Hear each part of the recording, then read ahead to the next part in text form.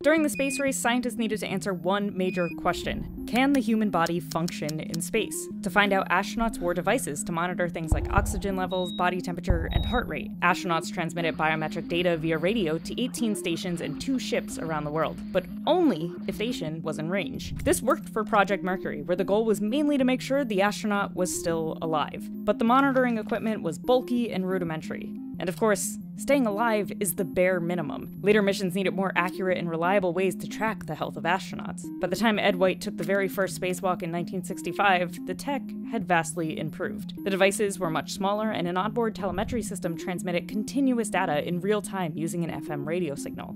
The devices made during this time contributed to the remote monitoring used in healthcare today, which helps people here on Earth, especially in rural areas where healthcare access is limited. So, how far can telehealth go? Pretty far, if we want it to. I feel like $1 million.